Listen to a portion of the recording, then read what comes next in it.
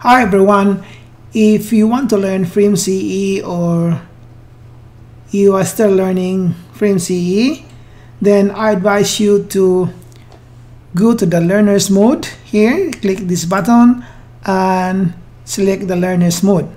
Now what this learner's mode means is that you will be given a step-by-step instruction in modeling your structure. So to start the project, go to the Files menu and then select the Start New Project. Now what you can see here are the 8 templates for you to choose. This doesn't have to be the exact frame that you are modeling, but this is a starting point of your model. Now I will choose this one here and then declare the dimensions as indicated by the template. Now, next is to declare the section libraries. By default, you have only one section library, so you have to add one more, and then you have the option of choosing the user-defined or standard style section. And for example, I will choose W shape, and then what you can see at the right corner, top right corner, is the instruction on what to do. So it says here, choose one or more section from the list and click OK. So I will do that. Okay, I will select 3 and then click OK button. So what you have now is 4 section libraries. Okay, I will add one more using the user defined. I will choose the rectangular section and declare the dimensions, say for example 700 by 400, and then click add button. So I have now 5 section properties. I can also change the description of this library. Say for example, I will declare this concrete beam 400 by 700 and then click OK. And next is you have to declare the load cases. By default, you have 2 load cases, the did load and the live load. You can add more by clicking this add load cases button and type the load case title. For example, I will say did load 2, and then declare if it's a primary or a combination. A primary load case is the load by itself, whereas a combination load case is obviously a combination of more than one primary load cases. So for this, I will declare this as a primary load case and include the self weight in this load case by checking this checkbox here and then add. So what you can see here is now the third load case is shown here as what I have declared. I will add one more and declare it as a combination load case. Say for example, did load, I will say 1.2 did load plus 1.5 live load. So because this is a combination load case, I must declare the load factors as 1.42 for did load and 1.5 for live load. And because did load 2 is not part of the combination, so I don't have to declare anything and just leave this blank.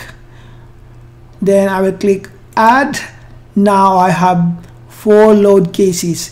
What you can see here is also the load cases under the combination load case and the primary load case that is part of the combination and the corresponding load factor for each primary load case. And then except, so this is now my initial frame. So because this is for beginners, I will give you other types of helps which you can avail using this help button. If you click this quick hint menu, these selection items will appear and you choose which one you like to do. For example, I want to add an element, so I will create a new element here. Click a new element from the endpoint of an existing element. Okay, if I click this, what you can observe is the mouse cursor moves to a button. Now actually I did not move the cursor. It was the program who moved the cursor to the button you need to click. Say I will do it again. I'll say I will go to quick hints menu and I want to say declare a load case.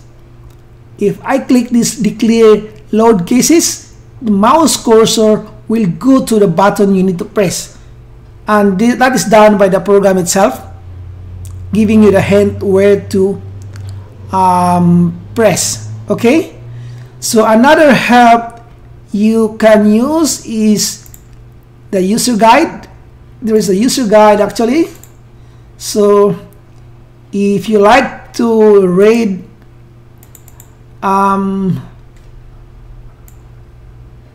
this user guide, so you can follow the instructions here and learn from the user guide.